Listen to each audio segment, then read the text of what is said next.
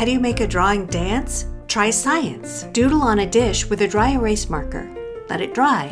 Slowly pour some water. And it's time to boogie. This dancing drawing is thanks to some clever chemistry. The ink in dry erase markers is made of sticky, slippy, liquid silicone. When the ink dries, the silicone is what sticks the drawing to the dish, but not very well. Pouring the water unsticks the silicone. Silicone hates mixing with water. And like oil, silicone floats on water. So the dancing drawing is really dried out, colorful silicone, just floating and moving and vibing with the waves.